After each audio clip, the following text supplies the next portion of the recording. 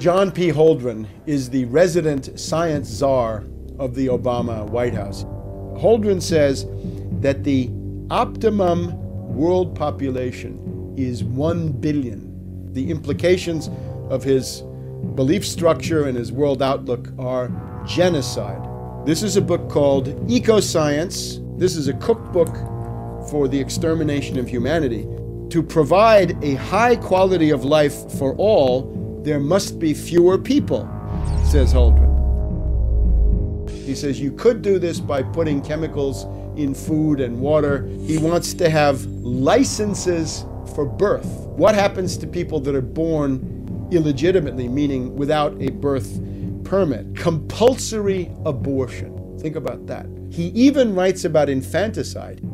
In order to enforce this, he talks about a supranational monstrosity that he calls a planetary regime. This means a world empire, a supranational, one-world government that would attempt to control all details of human life.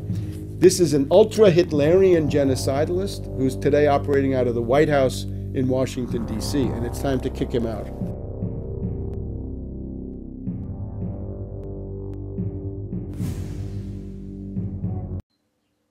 I'm William Wagner. See ya.